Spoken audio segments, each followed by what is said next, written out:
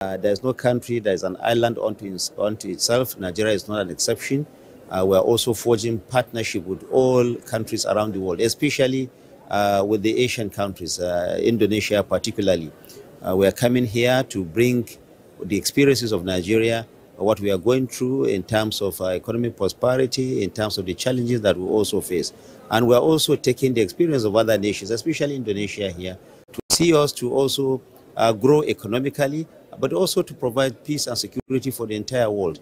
Like President Bola Ahmed Tinubu has always said consistently, Nigeria is open for business. Nigeria is also an important partner in the global affairs, and therefore, as a leading African country, Nigeria will always take its place to ensure that our country remains prosperous.